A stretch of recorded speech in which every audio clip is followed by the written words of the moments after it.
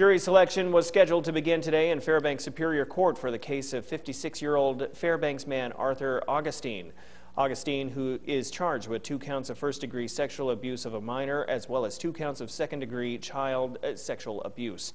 According to Alaska State Troopers, their investigation began when they received a report of possible abuse from the Office of Children's Services. Court records say both girls have given accounts stating Augustine touched them inappropriately and made them touch him when visiting his home on the weekends. Augustine was convicted of sexual abuse of a minor in the early 1980s. The News Center will have more of this story as information becomes available.